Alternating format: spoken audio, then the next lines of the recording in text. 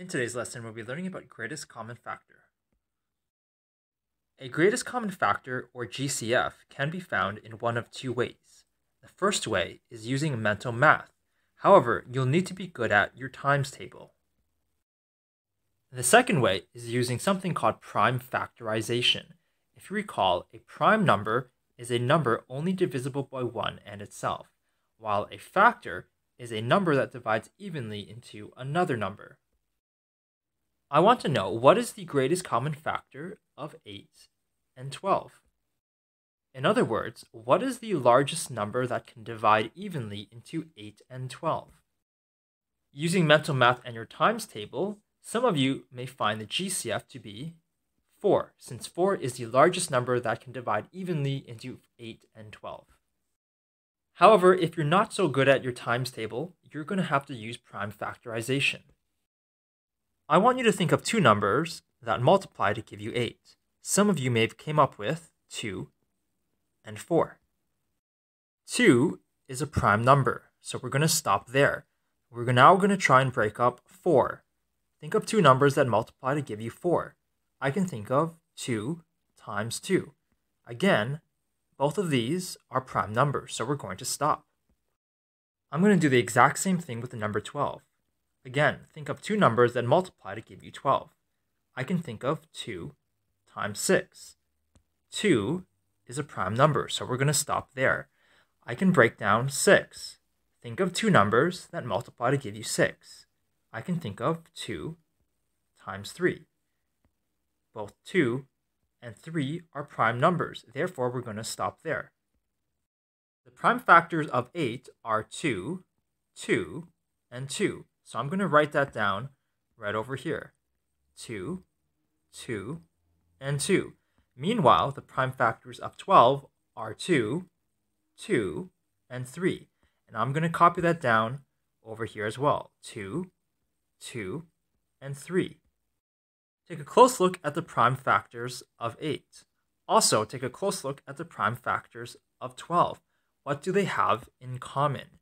You'll notice that these are in common.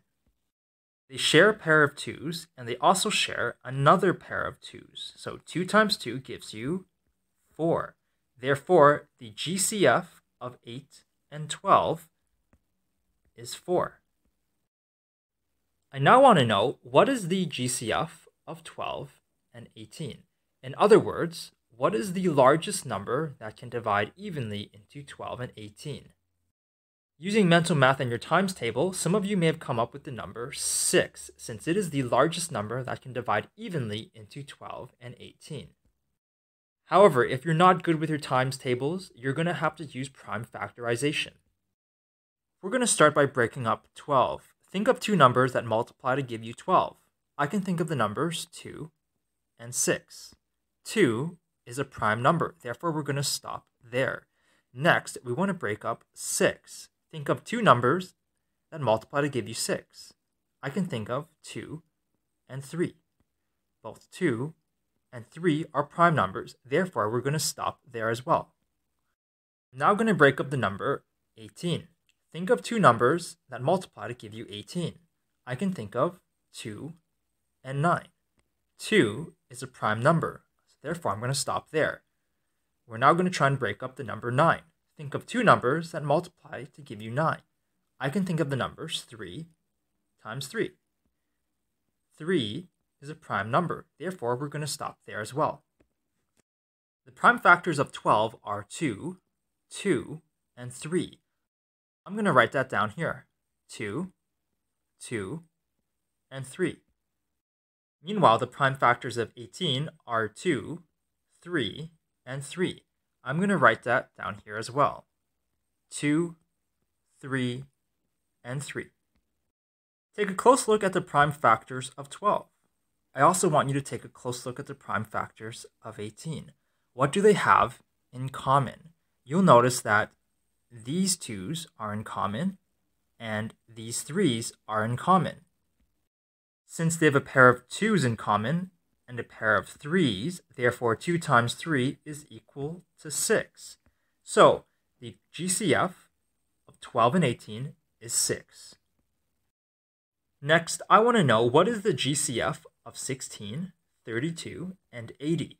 In other words, what is the largest number that can divide evenly into 16, 32, and 80?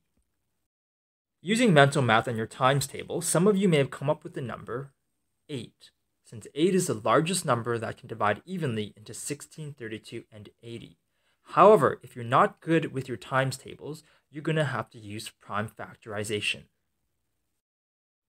I'm going to start by breaking down 16. Think of two numbers that multiply to 16. I can think of the numbers 2 and 8. 2 is a prime number, so we're going to stop there. I can break down 8. Think of two numbers that multiply to give you 8. I can think of the numbers 2 and 4. Again, 2 would be a prime number, so we're going to stop there. 4 can be broken up further. Think of two numbers that multiply to give you 4. I can think of the numbers 2 and 2, both of which are prime numbers. We're going to do the same thing with 32. Think of two numbers that multiply to give you 32. I can think of 2 and 16. 2 is a prime number, so we're going to stop there. 16 can be broken down into the numbers 2 and 8. 2 is a prime number, so we're going to stop there. 8 can be broken down into the numbers 2 and 4. 2 is a prime number, so we're going to stop there. 4 can be broken down into the numbers 2 and 2, both of which are prime numbers. So we're going to stop there. I'm going to do the same thing with 80. So we're going to break down 80 into two numbers. Think of two numbers that multiply to give you 80. I can think of the numbers 2 and 40. 2 is a prime number, so we're going to stop there. 40 can be broken down into 2 and 20. 2 is a prime number, so we're going to stop there. 20 can be further broken down into 2 and 10. 2 is a prime number, so we're going to stop there. 10 can be broken down into 2 and 5. Both 2 and 5 are prime numbers, so we're going to stop there as well. The prime factors of 16 were 2, 2, 2, and 2. And I'm going to rewrite them down here. 2, 2, 2, and 2. Meanwhile, the prime factors of 32 were 2, 2, 2, 2, and another 2. I'm going to copy that down over here. 2, 2, 2, 2, and another 2.